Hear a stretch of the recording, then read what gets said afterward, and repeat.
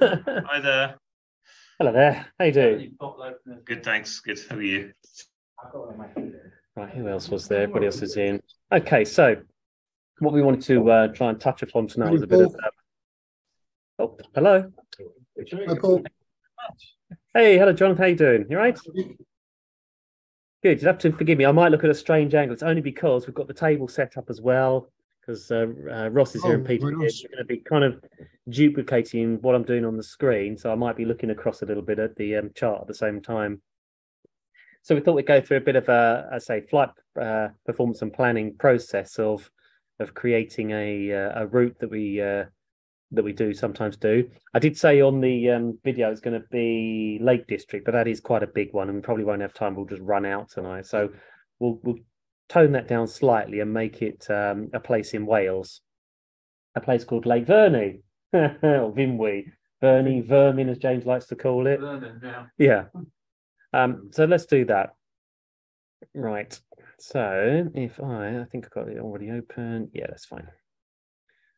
Let me share my screen with you first of all and get it rolling. I'll tell you, just before I do that. What's it's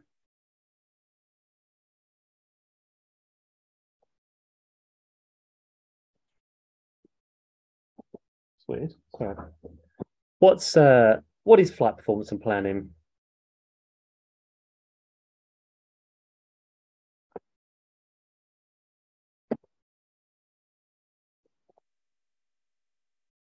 I mean, I can answer it if you want. Silence. I know. I was sort of thinking somebody's going to be brave enough. Go on, somebody be brave enough.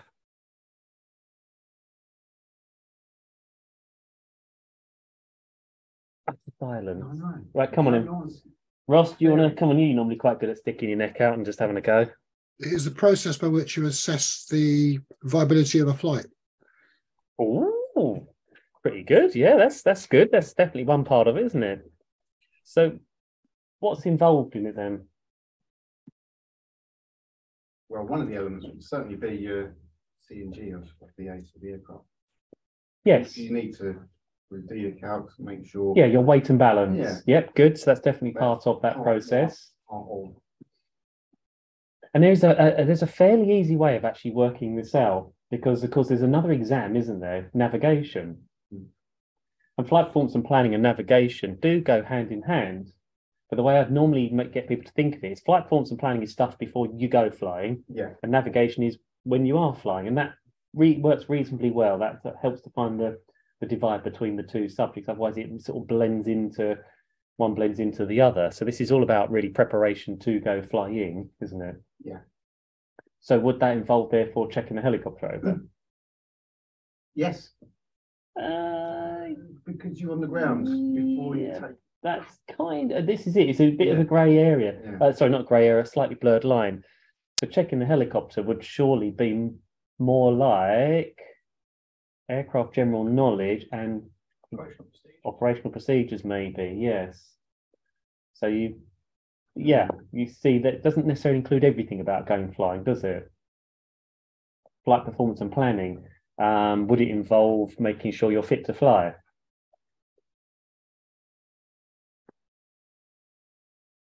So I'd say, so that's human performance and limitations. That's definitely human performance and limitations, isn't it? Yeah. So as far as exams and topics are concerned, you can see that flight performance and planning is definitely about prepping to go flying, but doesn't necessarily include everything that we would normally include. Because when we finally teach you to do all this sort of stuff, we're including a whole load of other things. You know, when we sort of seems like jokingly ask you, are you fed and watered? That's a bit of human performance limitations, but we need to make sure that's all part of that process before we go flying. So we're going to really concentrate more on that planning of the flight, which will involve, if we get time for it, weight and balance, fuel, which then sort of melds into a bit of weight and balance as well. Can we take enough fuel? Do we need to stop and refuel? It'll also involve a little bit of weather, maybe.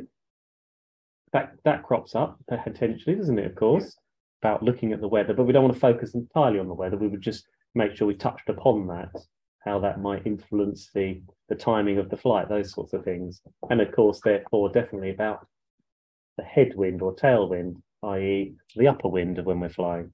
But let's see how far we get, because it's not easy to try and get through all this in that space of time. Yeah. All right. Any questions so far?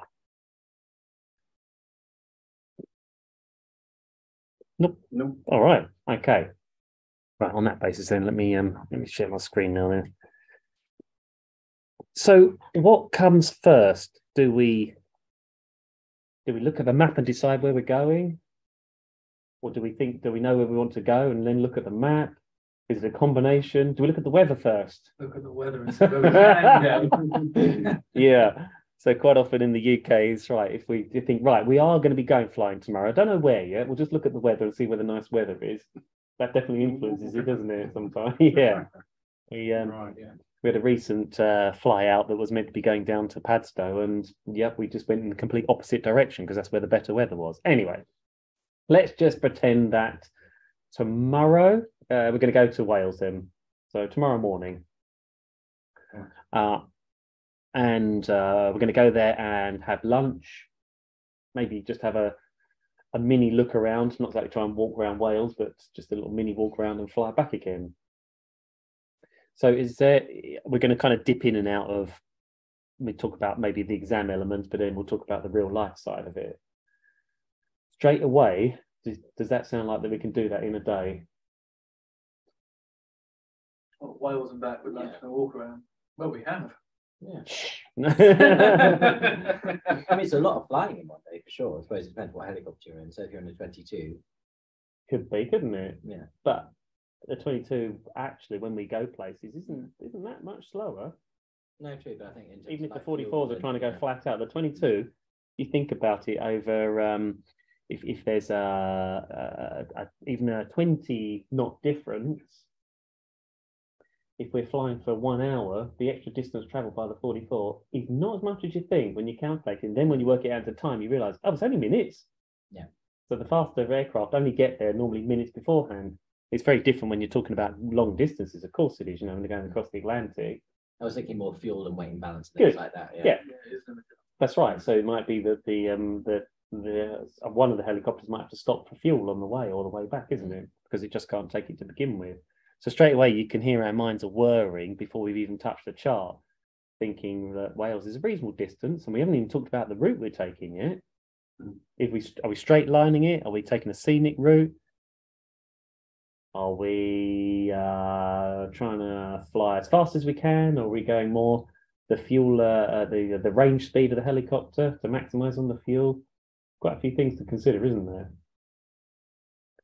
But yeah, one of the things that always ticks in my mind would be, actually, that's quite a lot to achieve in a day. Quite a bit, isn't it? So we're going to need to get a bit of a wriggle on, certainly in the morning, without delaying. Otherwise, it's going to be a rush. All right. What time can we get started? What about at the end of the day? What time can we come back? So we've got some parameters or some times to work within, haven't we? And then we can factor in a bit of a buffer at the end of the day to make sure we're definitely getting back rather than a mad scramble for sunset and those sorts of things before we've even then thought about the weather as well. Is that all making sense so far? Yes. Absolutely. Yeah. Everybody online okay with that? It's where, Particularly like the buffers. it's where we find love it all the buffer. everybody's frozen. That's the secret for arriving on time. Sounds good to me. Hey, there we go. There's somebody there. Everybody else is eating their tea, I reckon. Can't see anyone. Who can we see? No, no one's No, got their camera on. they're all Everyone's hiding. been Look. very sharp. Yeah, they've all been very coy. This is not acceptable. Stella, you had your camera on earlier. I might have to switch my camera off. There we go. It's at the Hey. moment, so I'm not a pretty sight at the best of times, but It's not Don't- true. Don't worry, Jonathan, you're about this big on my screen, so you look fabulous. You're okay. all of the best. Best looking postage stamp ever. Okay. So there's many different ways of doing this. Ross, how would you, we're going to go kind of Okay. Elstree. No, this is a half mil chart as well. Yeah. But don't panic. No, It no, just there's means no there's twice difference. as much info on there. That's it. So of course we're going to start off Elstree, so you better find Elstree. Right, it's I'm going to try and find Lake Vyrnwy for you. Vermin. Genuinely, what I called it on London Information is that bad. So I'll start off right there. So what Ross is doing, as you can see, he's trying to find Elstree. and Okay, it's actually not Then- that hard to then find. what's I even will funnier read is he's it trying for to- you. he's trying to find where we're Right. going to. So now we're Look for the looking big for- blue Is it a wobbly lake? bits. Okay, is that, yeah. But that's not in Wales. Well, it might be sort of in Wales. Nah, it's right on the border, isn't it? It's Wrexham. Look at sort of this Is area. it labelled on that? It is. No, is it really? Yeah. Vyrnwy. I know roughly. It's not. It doesn't look Give it like longitude and Vyrnwy. latitude then. Oh, that's actually yes, Peter. That's very good. Yeah. Okay, That's long. I will give you a Latin long for It's spelled this. VY. We had to get Google to pronounce No, it. Isn't it for us. VRWY or something? Yes. Yeah. Vyrnwy, VWRWY, it's something like that. Anyway, about- I've got it on my laptop, which is quite handy. 52.7 north. I've got to try and find it though. I'm going to do You're it the not opposite right way there. around. 52.7 That's north, right, yeah. roughly. VYRNWY. 52. And it's about 0035 degrees west. So I'm going to do, I'll do it this way around for a change. Create route from Elstree, landing at. 52. Roughly. I have just eyeballed that. There it is. Right, that's my planning done. I'm off.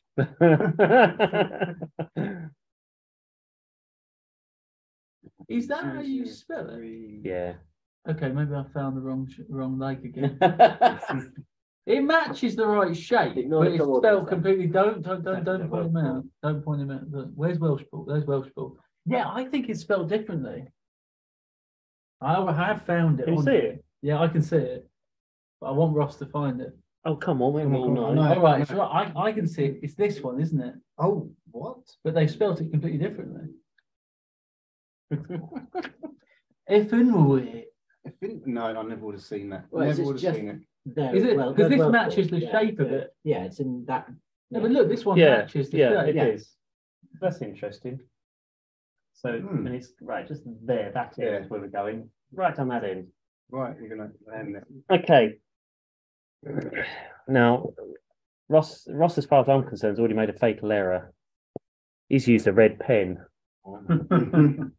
Red would. Red wouldn't show up at night. I would reserve that. Well, yeah, they say that, but we're not planning on flying on that. I'd reserve that for things I want to watch out for. Yeah, for danger. So I'd. Black. And of course, if you obscure the information, they would tend to use a black pen and circle where it is you actually want to go. You want a bit of. He doesn't like my blue pen either, Ross, don't worry. I used to do some of my routes in blue and then realised it was the hardest to rub off the chart. And oh, Ross, if you grab a bit of kitchen roll, preferably not one with pizza on it. No.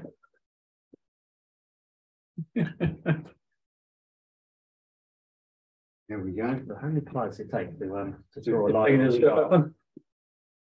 It's two to hold the chart, 25 minutes. one to draw it. Very glad you're here, Peter.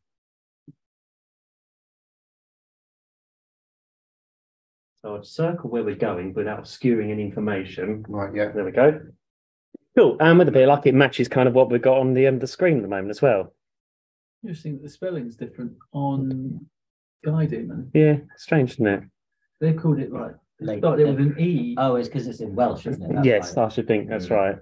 Is it not already in Welsh? I don't know. No, because if you think of Cardiff, it's different in Welsh, isn't it? Yeah, it's like CARDYVD or something. Oh, okay. Right, at least we've got a line. We don't have a line yet. Oh, that's a start. We've got some stuff circled.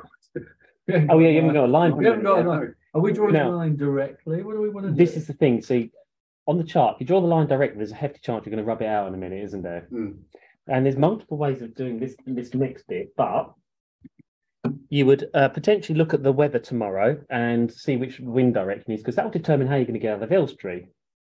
But for now, to be honest, you don't need to necessarily draw the, out by Alpha, out by Bravo. But what would be good is to find somewhere not too far away that you want to start from. So no matter which way you go out of Elstree, we know we're heading off northwest, aren't we? Yeah. Yeah. So somewhere that's quite close to Elstree, you can easily find, and that's where we'll start the navigation. So it's a little bit trickier to see on So this one. Yeah, Might got be the right one. side there. Because of course we have two obvious starting points at Elstree. After the M25 M1 junction. There you go. There. It's a bit more That's the tricky to obvious see one. on this chart. Let's just pretend we've say got if you want to do a westerly wind tomorrow. So we'll go out for Alpha. That will make sense, doesn't it? Fantastic. Happy with that? Yeah. Cool. So there we are. We've got an actual start point, so we can potentially draw a line in a minute. Got But an not yet. IP. Now, of course, therefore, I would normally just perhaps whiz up the other end again and have a look at landing at the place we're going to. And for now, we'll just say we're going to make an approach, probably down the lake, something along those lines.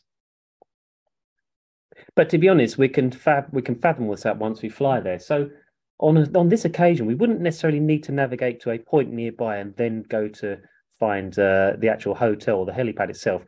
We could draw a line directly there. There'd be no reason, because when we get there, then we're going to just circle around and do our thing of site recce's, etc., all that sort of jazz. So I'd be happy to sort of draw a line to there. So should we draw a straight line yet?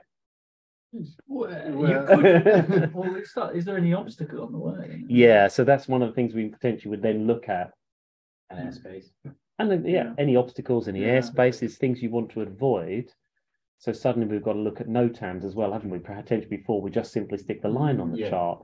But there's a bit of kind of, once again, it's what do you do first? Do you draw the line and then start to look and then modify the line? Or do you have a look first and then think about modifying the line? We haven't even touched upon, do you actually want to fly somewhere on the way and look at something? Mm. Choice of route. That would influence it. Yeah. They often do. I do sometimes think it's a little bit of a shame if you just straight line it to places and not actually go via some of the pretty things that you can see on the way, because they barely add any time. I think as well, if you straight line it, you're missing out on, because either then fly to, I suppose that's then, are you navigating versus track crawling and things like that. That's right. So there's many different reasons why or how you would go and draw the line from M1, M25 to Lake Vyrnwy itself. You could Or almost Vyrnwy, do sorry. a corridor and see everything you want to see on the Yeah. way.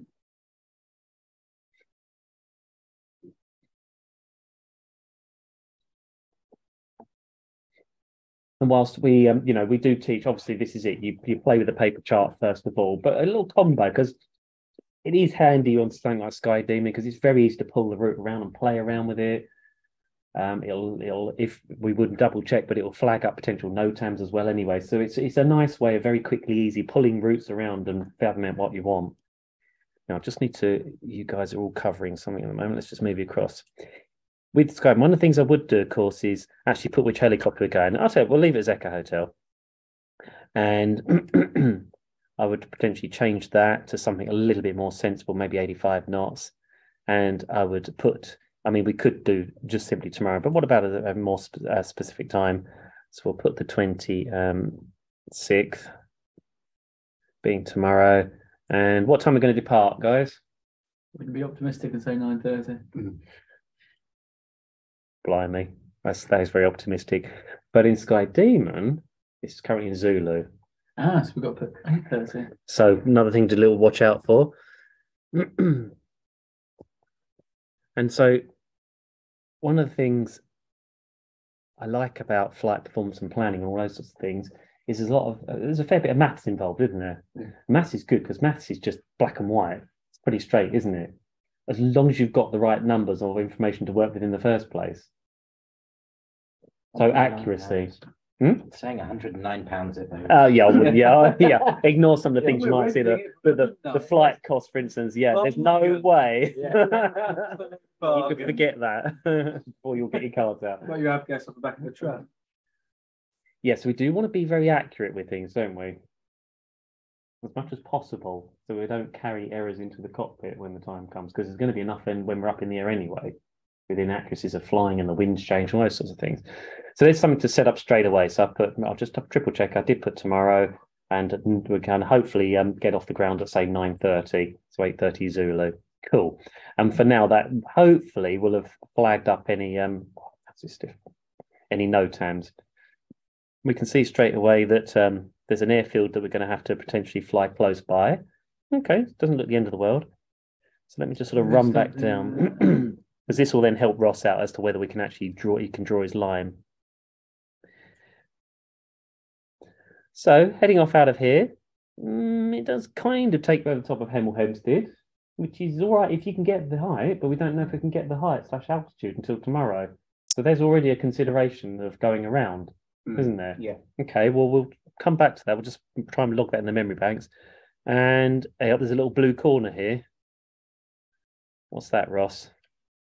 control area. Surface to Yeah, so class D aspect, lovely people at Luton, but straight away you've got workload, haven't you? Yeah. It's not that difficult, but it does mean you're out of here, you're trying to do 3 days, you're trying to climb, settle yourself down, look at the weather, get onto Luton, request a zone transit. It's just a very small. For a tiny little corner. Yeah. It's doable. So again, we'll come back to that. It is doable, but it is already upping your workload. Close to Holton too. Yeah. Riding as well. So close to Halton. So we're already kind of thinking about whether we want to tailor the beginning of this journey. If I just whiz up for a minute, there's a couple of little notams about that one is it's model flying. Then we've got what's this? Yeah, the Crofton aerials. They really don't want you flying down lower than 2,900. Now the airspace around there is quite high, so if the cloud base allowed, we could fly right at the top. And then you've got it's Keevil, isn't it? Sorry, Hinton on Hedges. Keevil's the other down there, isn't down south. So you got this as well. This is not looking very good. So it's a good job you didn't draw a black line, Ross. Otherwise, you'd now be rubbing it all back out again, wouldn't you? Need more nail polish removal. Yeah. Okay. So So this is going to need a bit of tweaking. And if we carried on with that, yeah, it's clipping Wellesbourne. Another Kidderminster gas venting. So that's not restricted, but we'd have to just consider about that. And then after that, it gets quite close to one of the tops of the hills. So if the weather's nice, not a problem. But if otherwise, we might have to consider maybe going more around here. As I said, already clipping Wellespool, but that might be an advantage because in case we want fuel. So that's not the end of the world. All right. So it looks like at the moment, the beginning of the journey needs a bit of a tweak, doesn't it, Ross? Yeah. Okay. So the $1 million question is, where to? Where are you going to go? How are you going to get around that? Can I what do you head want to towards do? Oxford? You could do. Do you want to see what that does? Well, there is a problem with that. I've spotted it. Let's get me line on the way. If you just line up Oxford and your IP there, Yeah. at Oxford, the air. So if we did that, the town, flew over the top of the airfield? you get zone transit. It's workload. It's only an ATZ though, isn't it? Yeah. Yeah, it's not the end of the world. They can be quite busy. So, They're not always very happy to do that. And they have got a radar as well, actually, haven't they? Which is quite useful. So it's that Oxford. Yeah. You're seen as well. Still, whoops. Go, get How on. close are you to Holton with that? You're in Holton on that road. Yep, so still doesn't actually resolve this problem down here, does it? No. Okay. I thought you meant Oxford Town. Up again, Princess Risborough. I think I'll go Princess Risborough. That's not fair. Ross doesn't know that. I know. It's like now All right. Or that we use. checkers. Well, just out this way first of all. It seems like actually Yeah, it's a very good thing to learn. when you look at the bigger picture, you start to realise that for now the obstacles are kind of around here, so around that corner of Luton, and then potentially over here for sort of Benson, etc., and Briars and whatnot. So it starts to almost create a little bit of a corridor that we're thinking about would be an easy route through. And so, yeah, actually, we'll just get ourselves out over here somewhere would certainly simplify some of that. Yeah. Okay. So I'm just going to remove that one for a second. Oops. Oh, I didn't mean to do that. Doesn't work very well with the mouse plugged in. So. Okay, so. Yeah. But I'll tell you what that has done. That's got us around maybe the Luton part of it, etc., isn't it? And then we're sort of off. Okay, that works. But we have then got Western on the Green. Can we fly over the top Western on the Green? No, it's a danger area. Pretty Wouldn't. Pushing you to flight level 120. Well, yeah, and potentially they might be able to provide a service to get you across there. But what if they say no? That's just throwing your planning out the window, isn't it? It's like, oh no. Now you're going to try and do a diversion round it and those sorts of things. So it might be easy if we just avoid them first. That would just make life a touch easier. So where are we going to go then?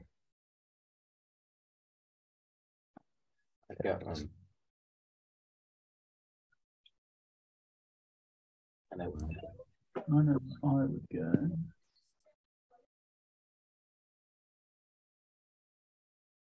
Anybody got any suggestions online?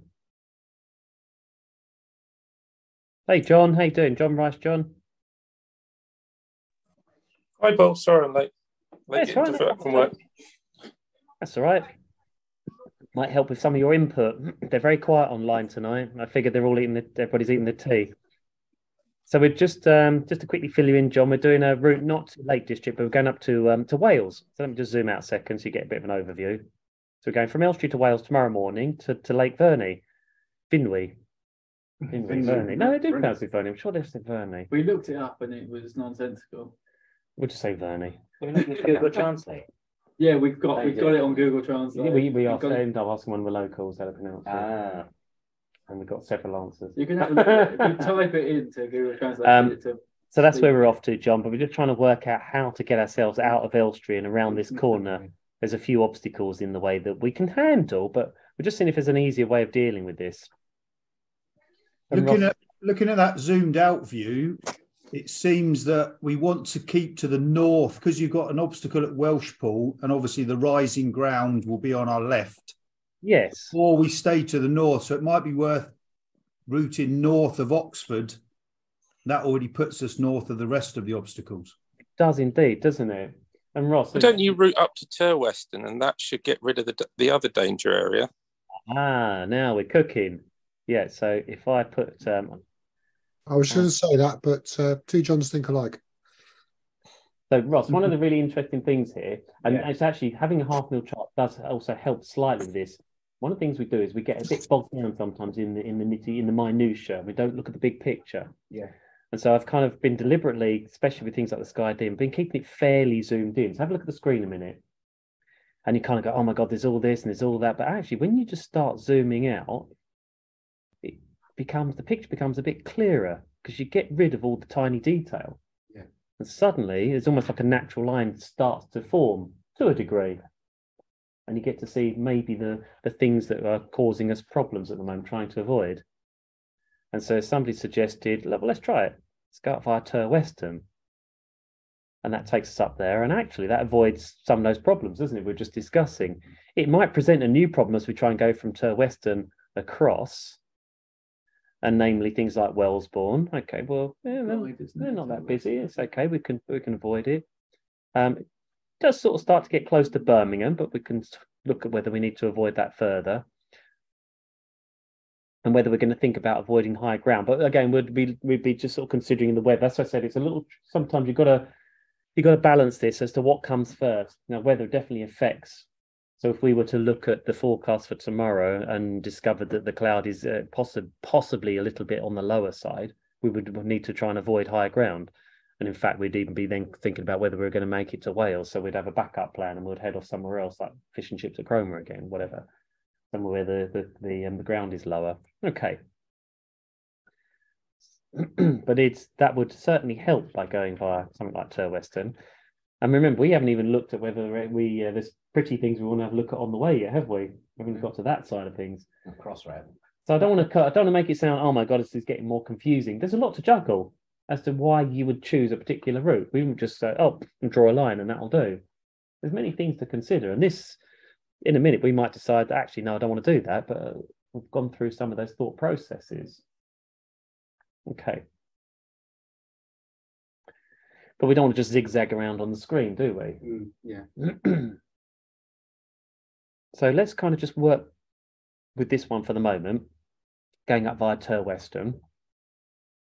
And then we're flying through, isn't there? Second? We're just flying through a no time, are we? What, down there at Westcott? Westcott, yeah. Oh, it's just it's model flying. It's low-level model flying, yeah. So that shouldn't be too much of a problem. Should be quite isolated and not always all the time. Now, flying over the top of Wellesbourne is not, it's not that difficult. And in fact, Birmingham is 3,500 foot, this little stub here. And this one's 2,500. So we could actually just go straight over the top, just a little over 2,000 feet. Whoops, there, 2,159 feet. And we would actually be outside the ATZ anyway, but it'd still be a clever idea to talk to them, wouldn't it? Yeah. And to be honest, look, we've got plenty of time whilst we're heading towards them to get the call in, to see if they've got any traffic. So that shouldn't trouble us flying over the top of Wellesbourne. It's an easy feature, isn't it? good for navigation to make sure you're on track. And one of the other half decent things about flying nearish to airfields is, I mean, we shouldn't be short on fuel at that point, but if the weather's not amazing, we might think, oh, come on, let's just land for a moment and work out what we're going to do, whether we're going to carry on or they'll go somewhere else for a change, because you don't really want to try and do that in the air. That's not so easy. So we'll maybe leave that for a minute. We'll just leave that on Wellesbourne just for now and see how that pans out. Carrying on, Redditch is quite big. It's not too difficult to fly around if we really wanted to. This is the tall mast. That's the gas venting system we were talking about. So actually that avoids that and goes up the edge of Kidderminster. So these are all quite good navigational features we could use. Does avoid maybe the very highest point of the beginning of some of that higher ground. And again, wouldn't be too difficult actually to do a small deviation to go around the edge of that if needed. So that's looking promising. Close to Wellespool. So if we were needing to refuel, that would be potentially a place to refuel at. Again, we'd need to now check, wouldn't we? Yeah. But we can't check because it's now 6:45. There's probably nobody there, as into whether they're going to be open tomorrow and with fuel. So you can't leave this stuff always to the last minute. It's not that easy. But otherwise, that's looking a bit better now.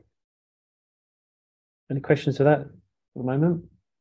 So there we are. There's one potential basic route that we then might want to tweak if there's other things of interest you want to see. Maybe Ross says, I'm bored of Princess Risborough. I want to go via Chequers. Go on, get on there. That's it. That would work okay. Yeah. That would probably be all right. Look, that still avoids everything on the way up. Make life a little bit easier. Still via Tower Western, if you wanted to. The take two rule though, because how close you are to Luton there. Yeah. Yeah. Yeah, with the westerly wind as well. Really. Peter's got a good point. That's one thing I think, that Sky Demon sometimes, because you can't configure how, if you want to do like the take two, you can't, because it's very good on the vertical radar, I think, isn't it? So you can see how close you are, but I think, just if I might what just it whiz doesn't do everybody from a around. warning perspective is bring up your within, say, 2 miles of controlled airspace, so that's probably not a good idea. I wonder if it's something that so Sky Demon are very good if you email them. If you email them, yeah, exactly. And if enough people have sort of said the same thing, they would now introduce that. So that's not a bad feature to kind of just warn you that your intended route does take you because they quite do close. it for ATZ, so they're like your route takes you very close to an ATZ, That's right. but not, for example, to that if you plan to route it. Yeah. No, because don't forget this corner here is right up at 2,500 feet, which is where the LTMA is in around here anyway. So that part wouldn't concern me, but you're getting a little close-ish here. It's Holton, what are we worried about? But as far as Luton's CTR is concerned there, it shouldn't be too difficult to avoid that. You've got Bovingdon Airfield for a start, haven't we, that we're flying virtually over, just to the south of it, only just, and the VOR. So that shouldn't be too difficult. And we could always just talk to Luton on the way past anyway, couldn't we? I'd missed actually, yeah, sorry, that was the upper stub. So, this is the upper one. So that's the corner that we really need to be careful of. But if we talk to Luton or somebody that's providing like Farnborough, a last service anyway, that shouldn't be too much of a problem. Halton, yes, we would need to be just careful of those, wouldn't we? Just to make sure we don't get too close. But it would work. A hot spot for people bumping into airspace, Holton. Where's that? Holton is, So you got Luton here. Yeah. There's Holton. Oh, yes. Military, military base. Airfield, not base. Well, I think civilians do fly out of it. They do, yeah. Yeah. Going out there, haven't you? Yeah, Peter flies out, isn't he? Okay. Everybody happy with that so far? Yeah. Okay, now, not that we want you to be, so don't take this the wrong way, but if the cloud base was a little bit lower and we're a little bit uncomfortable, maybe getting close to these peaks, we'd have a backup plan, wouldn't we?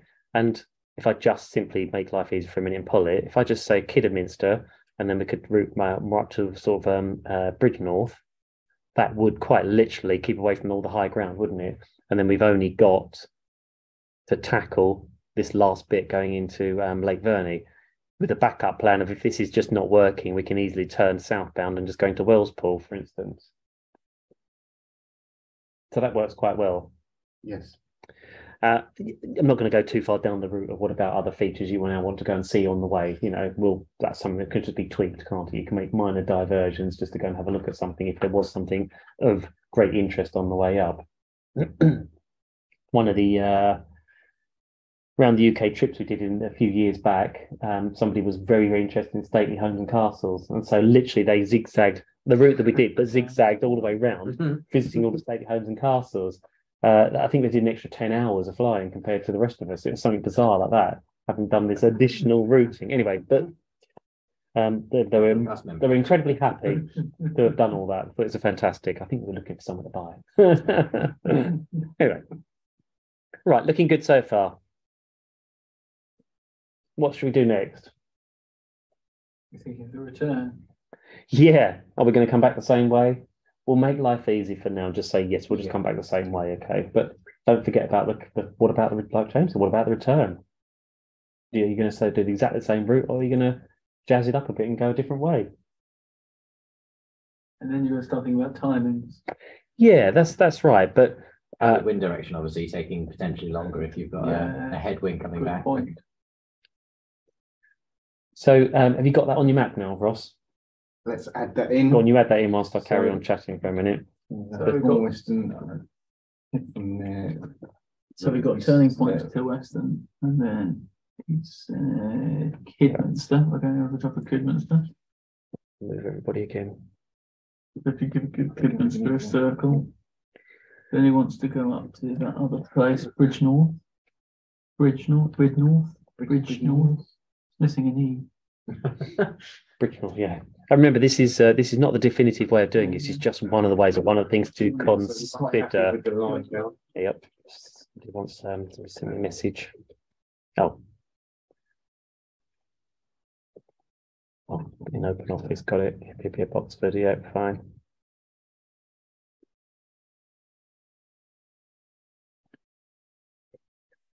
And then if Ross, because he's very kindly, as you can see, drawing it all out, if he was to measure it all, it would probably end up being something similar to 139 nautical miles. You like him to measure it. And allegedly, if you flew it exactly 85 knots all the way without stopping, etc., 1 hour 28 minutes. Now that hasn't added on startup, shutdown, hover taxiing when you get there, circling round. Variations in speed that will inevitably happen. Doing your site, Becky. Yeah. I tend to find experience tells me that most people don't exceed the speed that much. They fly slower than.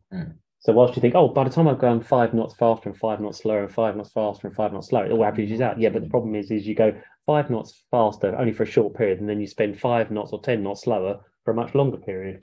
And it takes longer, doesn't it, as a net result? That's why we always try to be a little bit conservative on the actual cruise speed. It tends to make some of these numbers a little bit more realistic. Depends on how accurate somebody is at flying. So I'd look at that and think 1 hour 28, you can probably nudge that up to 2 hours straight away of running time. And now we're getting into that whole, can we take the fuel for that? And Ross is like, yeah, of course we can. No problems at all. Yeah, but you've got to refuel somewhere, haven't you? Yeah. Because they haven't got any fuel at the hotel. We think, oh, okay, all right, well, let's just pretend we've already phoned Wellsport. And they said, yeah, we're open tomorrow. Weather forecast looks lovely. No problems at all. We think, right, well, look, it's only down the road. So we could just refuel on the way back, couldn't we? But, for example, if then they ran out of fuel halfway through the day. Yes. It is quite rare, but I have. It's too possible. I've had. That happened to us on the other I've one. only. Sandown ran out of fuel. Yes. I think I was all right in the Capri. No, can't remember what happened there. What Yeah, did we end up doing? we had just enough. Oh, we had enough to carry on, didn't we? Yeah. And I've been I've been one other place whereby they said they got fuel, we've headed off, and then up in there they said our pump's broken. I was like, oh, damn it. So it was a quick divert to Cranford, I think, at the time I went to go and get some fuel from there. Anyway, so it is always, we always want some backup plans. What if there That was at Chromopool, wasn't it? We had to go a little snoring to get some fuel. Oh yes, there we are. Yeah. So there's another place. Cool, that was a while ago. I remember that trip. Yeah, we went to a tiny little farm, wasn't it? Yeah. A little farm, brilliant. Well, they were harvesting potatoes. Yeah, yeah. So we all descended upon this farm because it said they got fuel. The guy on the phone, yeah, you got fuel, no problem at all. And you end well, no, that was the place we went to then refuel because we couldn't get fuel elsewhere. So that was a I was in plan. the 22 and panicked and ended up landing in front of the wrong pump and you had to move the helicopter. I wasn't going to add that bit on the story, but I'm glad to. It was a good adventure, and it was a farm, and there were tractors going around, and they were harvesting the potatoes whilst we're, trying to land and pick up the fuel. Why did they have avgas? Because they This is a farm strip. it's a farm Oh, strip. okay. Yes. Oh, you only said farm, and I was Yeah, so it's a farm strip. Yeah, it's not. No, isn't it? It's brilliant. Yeah, it's over Oh, yeah. where we're Yeah, up there. it's sorry. It was great fun, wasn't it? Oh, fantastic. All huddled around this fuel pump, trying to get the fuel out of it and pushing Jonathan because he'd gone by the wrong pump. Little snoring. Little snoring. Anyway. Fantastic. Okay, so for now, I'm fairly comfortable that we could either, if we're getting a bit shy on fuel, we could nip into Wellspool, or we could certainly afterwards out of Lake Vyrnwy come back and get fuel. What would be better, Ross? Would it be better to get the fuel before we go to Lake Vyrnwy, just to be on the safe side in case we're worried they're going to run out of fuel? Yeah, What might that impact? the return. It's not fair. He doesn't know, like, Bernie. He doesn't know what we're landing at. No, but Oh, well, right, because now we're fully loaded on fuel. Now we've got to land yeah. at the final. Yeah, that's right. Now I know you haven't sort of done confined areas and those sorts of things, but looking at this map straight away, it's in amongst the hills, isn't it? Without a doubt. And it's a hotel amongst the hills. There's a reasonable chance there's not a big landing site. Also, yeah, we'd be on the limit of. Good. There we are. So flight performance and planning. So Ross has just highlighted actually it might not be quite such a clever idea because we're going to be heavy, and of course that will impact on the performance of the helicopter. Just when we need a lot of performance, or we might need a lot of performance, we've just stuck a load of fuel in it, made it heavy. And what if you do the halfway point, couldn't you? I suppose so you could get like half tanks. Yes. At least it allows you to get That's further it. south. Yeah, there's many Yeah. different things to think of. It's like Peter said, get a splash of fuel halfway up so that you've got a bit more than you require to go to Lake Vyrnwy and come back out again, but not too heavy. So as I said, there's a lot of juggling. What comes first? You can't just purely say, this is how we're doing it, and that's it. There's a lot to consider, isn't there? And making sure we've got lots of backup plans, lots of options, so we're not rigid in our way of doing this. But lots of backouts. Good.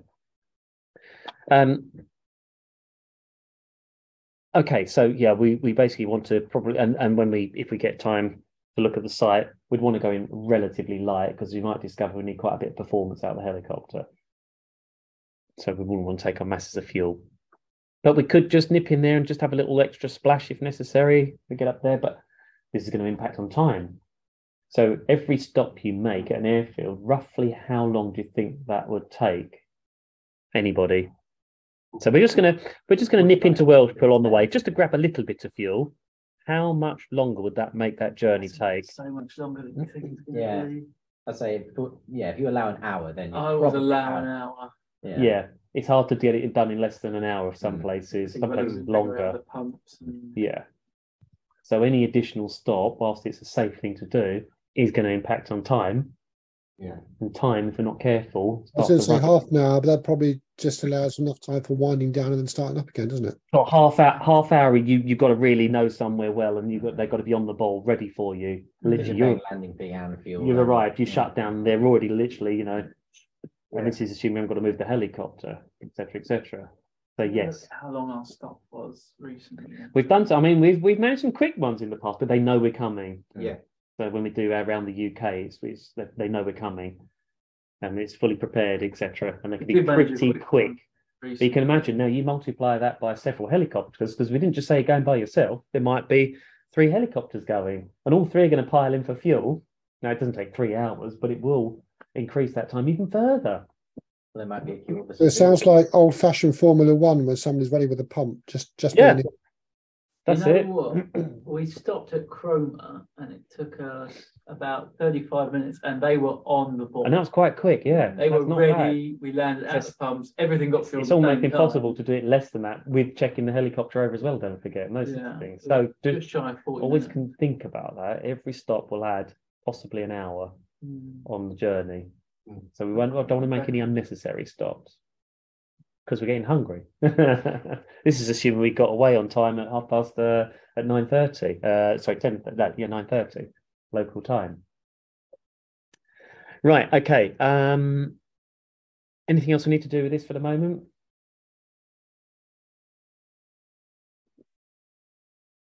As far as I don't know. What's next? You want to configure the fuel? Because one of the things, not so much for the exam per se, but in real life, is you want to make this a fairly slick process, don't you?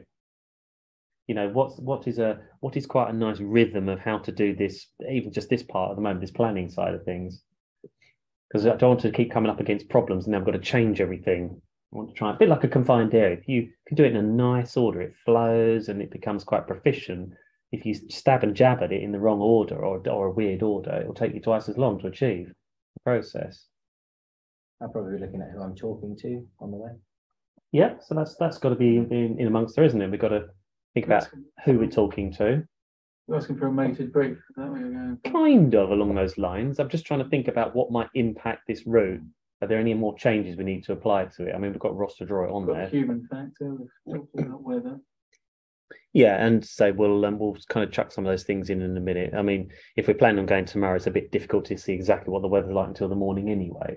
We can get a little bit of a feel for it. Let's just say the general forecast for tomorrow for this trip looks all right, looks decent. So we've got the cloud base, we know the wind. There's no particularly strong winds and there's no particularly low cloud. MSAs then in general? Yeah, good. So we're starting to think about actually how high should we fly this. So things like minimum safe altitude versus planned altitudes. So what is an MSA, a minimum safe altitude? It's on the chart. So is it Mont? Ross, who told you that, by the way? Please tell. Just do drop them in. No, where Drop is them it? in the pub. No, Ross, actually, It's not. That's Ross, you know there's faint blue numbers. yeah. There's a key on the chart. Have a look at what it actually says about those faint blue numbers. Not to move them.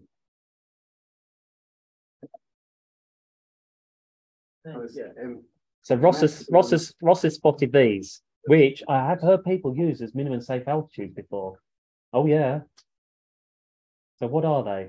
So maximum elevation figure. Oh, they're MEFs. Oh, More ME. acronyms, I'm afraid. Sorry.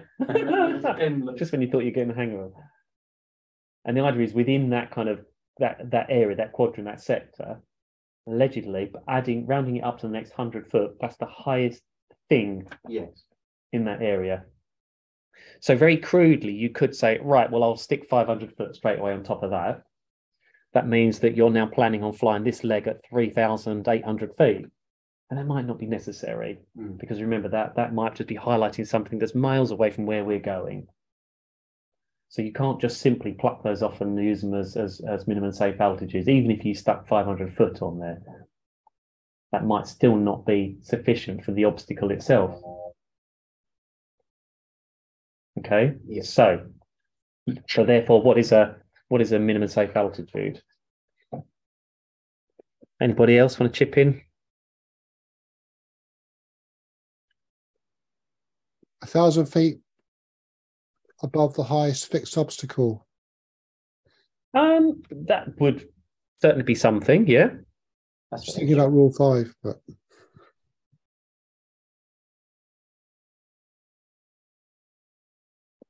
Anybody that flies, what do you use? Do you have a specific formula or do you judge it by the route itself or? That's where you can get 500 feet. I tend to do 500 feet, but then looking for what's triggering the 3-3, for example, in that particular example. Because also, like, if you're crossing a box like that, there's no need to fly at 3-3. That's right. If you just there are somewhere it's 1,000 feet difference, isn't it, between boxes? So you don't have to go up to then come back down. Yeah, that's right. It's a bit like we get caught by some of the towers and masts of London in this area here. Well, if you're flying north away from it, we're going nowhere near them. So they're there for a very good reason. That if you were flying within that area, maybe you're doing a diversion of some description, it's warning you, watch it, because something around here is possibly 3,300. I'm guessing it's the top of a mountain, isn't it? And it will be. All right. So nobody's come up with a magic formula for a minimum safe altitude at the moment. Is there one? There isn't necessarily a magic formula, isn't there? And I think that's quite good that we don't just simply say, oh, I always just do this. You need to be a little bit more thoughtful about it, depending on where you're flying, what you're flying, those sorts of things. But you really ought to have, as a rock bottom, straight away, a 500-foot one, shouldn't you? Absolutely. Because otherwise it's A, potentially illegal, and B, might not be very safe if you're starting to fly lower than 500 foot, or if you're planning to do an entire route at, less than 500 foot. It's just not doable, is it? So that ought to be straight away a kind of a rock bottom, shouldn't it? Obviously, then if you're flying over a city, then the rules change as well. Absolutely, good. So if you're flying over a congested area, then you've got to be, like Jonathan said, 1,000 foot above the highest fixed object over the top. And we have said we are going to be flying over some of those areas, haven't we? So that's going to modify it. So if you're not careful, the next thing you know is we're going to be looking at the route and saying, oh God, we're going to have to be right old up and down, aren't we? So potentially as we, don't take my word on this, but as we fly over here, we could be relatively low because there's nothing particularly built up. Then we've got some high ground, right? We've got to go up. Oh, then it's quite low ground. Then we've got to be down. Oh, we're quite near Aylesbury, so we've got to be 1,000 foot above all that lot. So we're back up again. Remember, these are minimum safe altitudes. But that'd be quite hard to mark. Multiple minimum safe altitudes on a single leg is not an easy thing to do. So it'd be probably better, if possible, to say, no, I tell you what, the worst case scenario, this is where we need to be, no lower than this, because of a particular reason. And you can mark that reason on the chart, couldn't you? Just for instance, if there was a tall mast near this route, get a shift on play. At the beginning, oh, Catherine, let's just mute you. There's a. She unmuted herself now. There's a tall mast down this end, so we could say, right, we need to make sure we're high to begin with, but the rest of it actually is not so bad. But that's where the area is that we need to be particularly careful of. If for some reason we were having to fly a tiny bit lower than we would like to be, because the cloud just happened to be a smidgen low there for the moment. So minimum safe altitudes, straight away, let's say, slap on 500 foot, but 500 foot onto what? Anything under the route? Well, the highest thing that your line goes across, I suppose, then, and a couple of miles either side. Yeah, so you've got to think about, okay, it's obviously under the route itself, but what about either side? Like the drift. But how much either side? How much are you going to drift? Are you planning on doing little wiggles and diversions? So you've got to think about, factor all of that.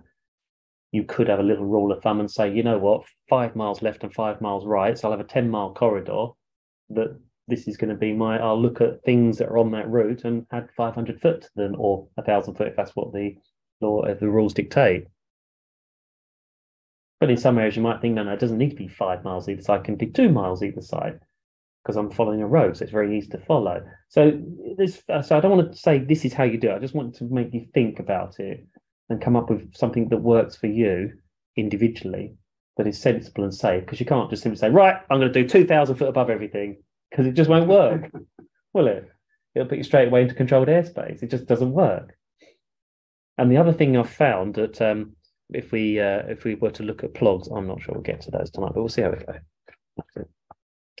is that if you make your minimum safe altitudes ridiculously high, you'll be very happy to break them, because you think, oh, well, I allowed quite a big buffer in that, so I can quite easily dip down below that. But you also don't want to make them ridiculously low that you're scraping things, do you? So you've got to make them sensible, that if on the route we're starting to descend down to a minimum safe altitude, you're already now thinking, right, if I hit that number, I do need to start thinking about other plans. I can't just keep dipping down below it because I haven't allowed a massive great margin in there. It's keep me safe, but see what I mean? Okay.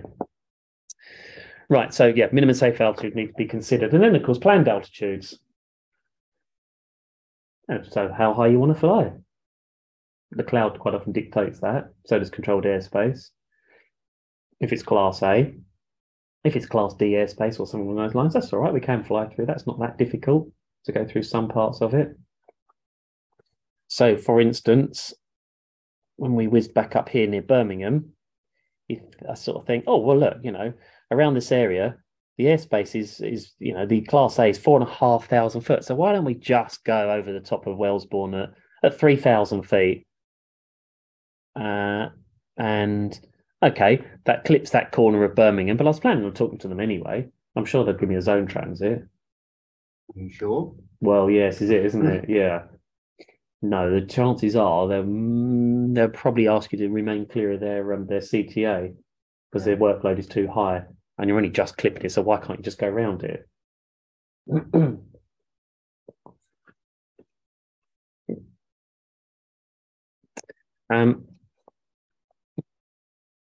So planned altitudes. Again, there's quite a school of thought in there as to higher is generally safer to a degree, isn't it? Because it gives you more time to deal with problems. Yeah.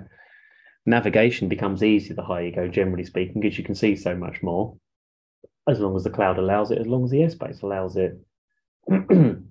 But if you're going over an area that's very pretty and you want to specifically fly over it, you might want to plan to be a little bit lower so you can enjoy it a bit more. Okay. So again, I won't go too heavily into the planned altitude, as long as we've touched upon the subject of think about the lowest you can safely fly, minimum safe altitude. Think about what you'd like to fly that's going to keep you away from controlled airspace to make life a bit easier. Certainly Class A airspace, you don't want to be skimming that, do you? And to reduce your workload. If your workload lighter, it's probably going to be easier/safer. Okay. Righty ho. But of course, we do then eventually get into the hills, etc. And we can see that some of these points, come on, mouse.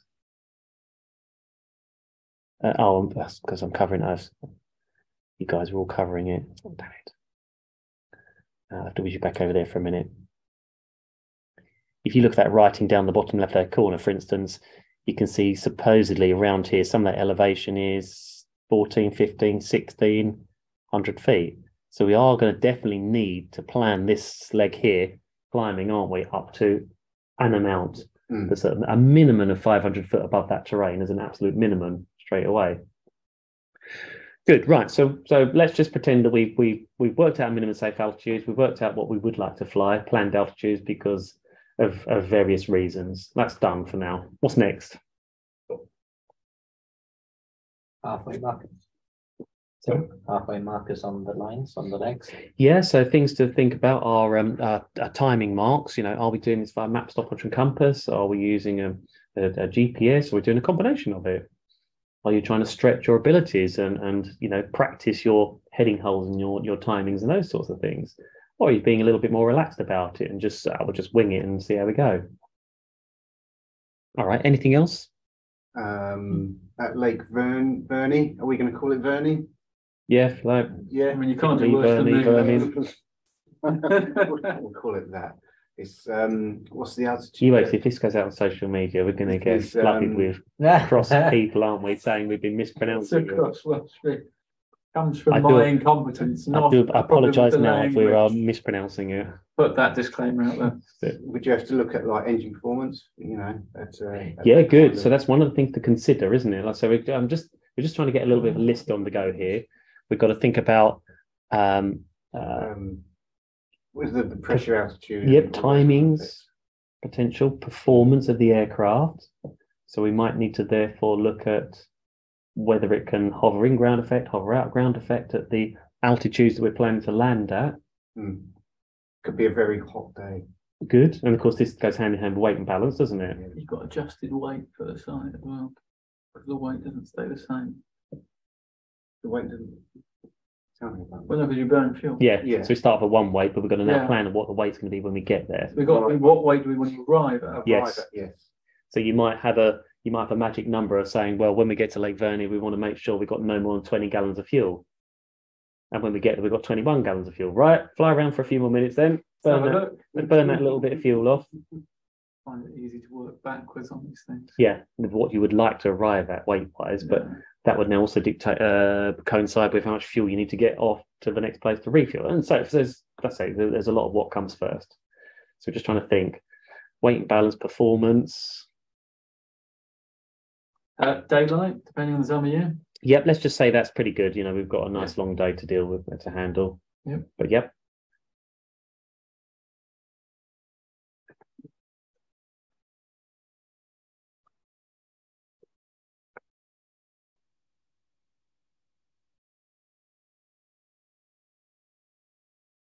frequencies, we said that we've talked about that already. We just touched upon, we're going to consider who we're going to talk to, what type of service you're going to get from them, when to talk to them. Are they even open? Yeah, that's right, John. Yeah, we've been down that one. What if? We're all planning to stop off, not on the way in, but on the way out into Welshpool to get fuel, because we don't want to add fuel on the way in because it makes us heavy, and that might impact on the performance of the helicopter such that it might make landing there very, very tricky. So we want to try ideally arrive light, not late. Want to arrive light. That's it. Definitely arrive light. Back diversions or something like that. I mean, you kind of plan them on the route. With that's right. And we've been discussing that. So of course, you've been planning that sort of subconsciously. That's right. To highlight the point. And we're going past quite a few airfields. Yeah, so there's many airfields to duck into if we decide that things are all getting a little bit too much for us, or we have a warning light on. The various Wellsbourne, Wolverhampton. About diversion airfields. Yes. If they require PPR, but obviously it's only a diversion. Yeah, that's right. So for the most part, if you've got a problem, you need to divert because of anything, to be honest. It could be the weather, it could be you don't feel well, a passenger's not well, there was a warning light come on, you're just not enjoying the flight. You can divert, and you tell them you're diverting because of X, Y, and Z, and they should make it very easy for you to go in and land, and because it'd be dangerous to not to, because it could lead to an accident, couldn't it? But it'd be very sensible for us to maybe carry some, especially if we've got any planned diversion aerodromes, we need to carry those plates with us to make life easy. And I have even in the past actually called various places when we do some of our big trips around the UK and whatnot. I have called airfields that are on the way and say, look, there's a chance we might need to dive in because of fuel. Is it all right if I just leave it a little bit loose, and that we might come in there? No, just so you're aware of it. And they're like, yeah, no problem at all. We've got fuel. We're open till this time. And I think, good, right. I know that one's in the bag, and if we need it, no effort. They're kind of semi-expecting us. We haven't coloured in the map either yet, have we, in terms of circle things? That's right. Yeah, absolutely. So there's possibly a bit of marking up of the map to be done very shortly as well. You want to have an arrival alternate as well. It's a lesson I've learned the hard way. Yeah, you get to your private site. Yes. Actually, it's not suitable anymore. Yes. When you get there, and this has happened to me, I've arrived at a private site and I got there and there's a big bonfire. Yeah. So that was things change, suitable. that's right. Yeah, it's not quite it's not as Google Earth appears, because the image is different. So things alter. Yeah, you decide you just don't have the performance to land there. Can't get in, yeah. You need an arrival alternative. And that's again, so Welshpool is quite a good it's nearby. So yeah, there's no guarantee you can land there. What if you get in? And we've had this before. There's another helicopter in the way. Not one of ours. Like, oh, yeah, I've had that before. Crafty so-and-so's. Yeah. So do think about where you're going to go if you can't actually land there. These are all really good thoughts and things you would now plan out for. Like I said, we won't have time to do everything tonight. We're just trying to make sure we've covered as much as possible and looked at some things in greater detail. Okay, so somewhere along the lines then, therefore, if we've decided this route's pretty good, we've thought about who we're going to talk to. We're starting to make a bit of a frequency list up and think about those calls we're going to make. We decided that the heights we're going to fly at and those sorts of things. It's probably time to think about the drift of the aircraft, isn't it? Because we need to think about how long it's actually going to take.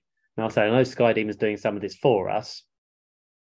So if I just click down there, you start to see some of the things it's pre-calculated. It's already looked at the wind supposedly tomorrow morning, looked at the wind, and therefore done some of those calculations for us. But you would have to do that. You'd have to look at the Form 214 to find those spot winds. And you might not be able to do that till the morning, because the 214s come out in the morning, not the day beforehand. So sometimes in the process of planning, this is as far as you might get, as far as that part's concerned. So you start to create your plug that goes in your knee ball, but there's going to be a lot of blank spaces to be filled in the morning. Well, we said we're going at 9:30. By the time you get here, the traffic's been bad. There's no time for a cup of tea. You need to go and check the helicopter. You need to get planning, don't you? And the more you can do the night before or the day before, or sometimes with big journeys, several weeks beforehand, you start pre-planning all this out and start thinking about the different directions of the wind. Anyway, okay, so. Because there's a lot you can do way in advance. Yeah. You can start the process well in advance. Whether Like this is actually a trip I want to do at some point in the not too distant future when we've got a nice weather window and one of those things. Yeah, it's a lovely place to go to. So we're really kind of planning it out, just seeing what's going on. If anything is particularly changed. Good. Well, we do have the advantage of supposedly, and we will double check again in the morning that all this is accurate, but what this is creating for us down here is basically the plog itself, isn't it? We can now mark the chart up with, and we see how we add heading boxes in there with as much information as you like, the height you're planning to fly at, the speed, timings. You can even add fuel burns and those sorts of things on there. Witch's hat, sometimes they get called. Witch's hat. And you'll create something vaguely similar. I'll just do it on here because everybody can see it then. It's interesting that it does create an MSA for you. I wonder what they use. Well, so it's You a very can configure it, yeah. Yes, it's whatever you configure it to. So you've got to watch you're not using somebody else's configuration. You've got to make sure you're happy with that. That's what I said. Don't just never blindly read what it might come up with. Remember, I haven't even played around with the height, so this is why it's going to warn you down this one, because the planned height is actually lower than the elevation of the terrain and whatnot. I say because I didn't pull them around or anything. I might go back and do that in a minute. So you'll end up creating. I have to move them around again. Actually, I'll tell you what. I'll just minimize. Oh, come on. That's it. And You're also not applying this on the plug. That's it. It's done Richard again. Why does it do that? It's in aircraft.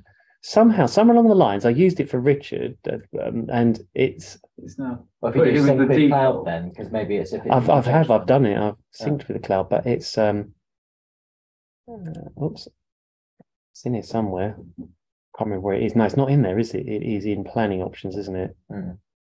Sorry, just bear with me. Oops. And I presume the only reason it has the person in there is for when you actually file flight plan. Where is it? God, I can't remember which way around it's in there, isn't it? Some tools that we can play with. Planning options. Yeah, why has it got Richard in there again? That's very strange.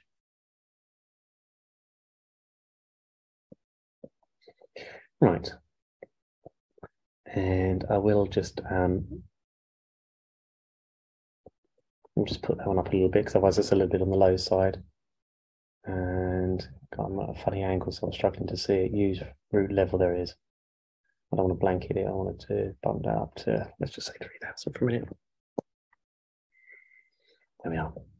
That'll do, let's try that. Right, that's better. It'll do for a minute. So yes, you'll create some sort of a kneeboard plug that will look vaguely similar to some of this sort of thing. It'll have what you do, your turning points, your from and to, what you plan to be is your minimum safe altitude, having taken into consideration all the terrain and obstacles and added what you think is sensible to be on there and safe and legal, what you're actually planning to do. And with a bit of luck, there's actually quite a big split between the two, giving you a nice margin, a room for error. So if Ross has not been flying very accurate, he does fly accurately, by the way. And on that first leg, for instance, let's do this one. And he's dropped down to 1,600 foot. Well, it's okay. We're still 200 foot above your MSA. Okay, your altitude control is not great, but maybe you're distracted thinking about other things, or just having a chat, or you're enjoying the view, or you deliberately flew a little bit lower to go and have a closer look at something. That's cool. So it gives you that buffer, doesn't it? That margin. If your planned altitude was only 100 foot above your MSA, you need to be a lot more accurate with your altitude control and know what you could go up to as well, of course. So maybe you think, actually, you know what, I'm just going to go a bit higher than I planned. Airspace is 2,500 feet. I can easily grab another 200 foot or 300 foot on top of what I'm doing. You've got what allegedly is your indicated airspeed, what you plan to fly at, with the black. That should be your black line on the chart, the true track. So that's, if you measure it with a protractor, it should match up with the same, shouldn't it? And then what it would be magnetic. Now around here, there's pretty much zero magnetic variation. We were discussing this earlier. It's just gone on to east, but it's not enough around here to make a difference. In fact, it has made 1 degree. Yeah, 1 degree up there. It hasn't even made a difference over in Wales, according to that, has it, at the moment? Then, of course, it would look at the wind, and with your whiz wheel, it'll work out because of the direction of the wind, you're going to need to steer pretty much because the wind's relatively light and straight behind us. Very little drift, but you're going to be flying faster. Distance 21, therefore it'll only take 13 minutes, and you would add that as necessary onto your chart. Some of the information, make life a bit easier for yourself. Happy with that? Yes. So you'd come up with all your list of frequencies, etc. You're going to talk to all those sorts of That's a wonderful lot things. of frequencies. Would you kind of like just narrow that down a little bit just to save space? Yeah, on it so and- Skydim is just flagging up everything that's kind of vaguely close to us or that we might want. Oh, So- in traffic. Yeah. I've never seen that one. Yeah, there's a In traffic. there's a little frequency there. I'm going to monitor that. No, oh, penny. But anyway, you would create your plot. Yeah. Good.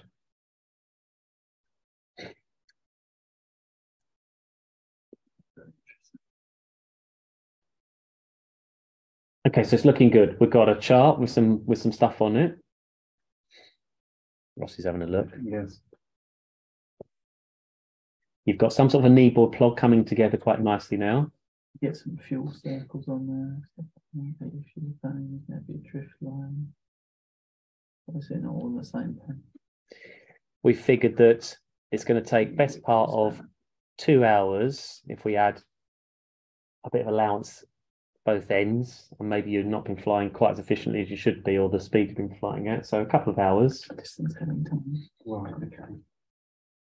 What do you mean by which is that? So we're now into the whole fuel. Mhm. So we want ideally 2 hours worth of fuel to use, don't we? Kind of as more or less as a minimum if possible. So we'd want a little bit extra.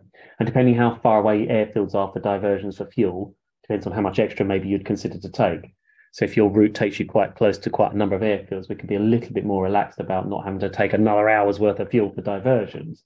Whereas when you're in the middle of nowhere, when you go up north, there's like airfields nowhere. There's nowhere to get fuel. Like the Lake District, beautiful, but there's nowhere to get fuel around there. It's very difficult. So you'd carry a much bigger contingency to get you to the fuel stops. Whereas you fly around here, I mean, there's an airfield literally every 5 minutes, isn't there? Almost, it seems, which is great. You could potentially divert into. Okay, so we're into the whole weight and balance thing. So remember, we want at least 2 hours worth of fuel. That's usable fuel, plus your minimum, which we say you've got to land with, which is 5 for me. Yeah, it's right for yourself. For hire, we'll say 5. If you're an instructor, we'll let you go down to 3.